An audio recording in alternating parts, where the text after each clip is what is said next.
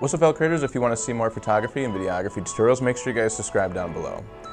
In this next video, I'm going to show how I created a promotional video from start to finish. For those that have seen some of my previous videos know that I film weddings full time, and my nephew's currently getting into DJing on the side, so I just wanted to make him a quick 30-40 second promotional video.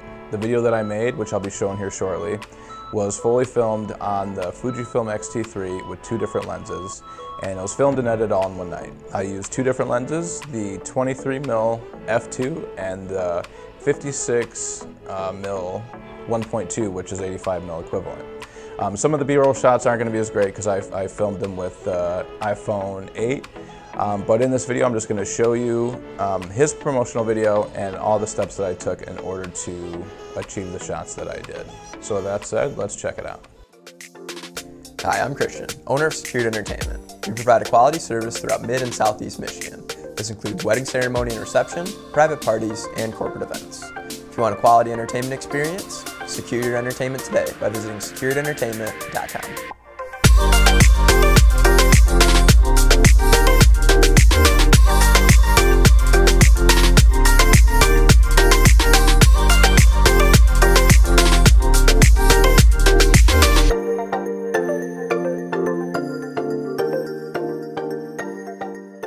So for the talking headpiece, I had a pretty simple setup. I just used 3 different lights.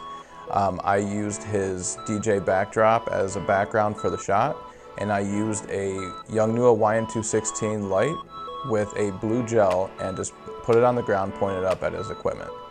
I used another one of those and put it behind his shoulder, pointing down as like a hair shoulder light. And for the key light, I just used the KMTV 55 watt Boltzmann LED light, which is the same light I used at all my wedding receptions. And I just threw an umbrella on it and shot through it. And this is essentially what you're seeing right now. I got the KMTV right over here, and right behind me as a shoulder light, I have the YN216. For audio, it's actually the same thing I'm using right now. I used the Zoom H1 with the giant squid lav. And just so you know, everything that's mentioned on this video will be in the description below. For all the motion shots, I actually used the GlideCam HD 4000.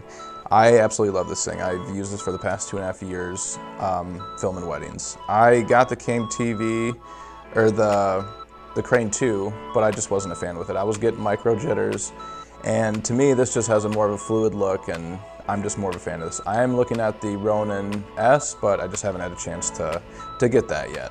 But I use this for all the motion shots. And for the dancing, you did see some of those light effects. Those were all just shot in camera with the prism. And these are awesome, $13, just a piece of glass, and you literally can you just gotta play around with it, and you just rest it on the lens.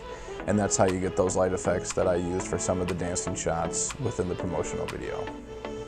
So I hope you got something out of this video, and if you have any questions, just leave in the comment section. If you have any suggestions for me, just leave in the comment section below. If you like this video, like and subscribe, and I'll see you next time. Thanks.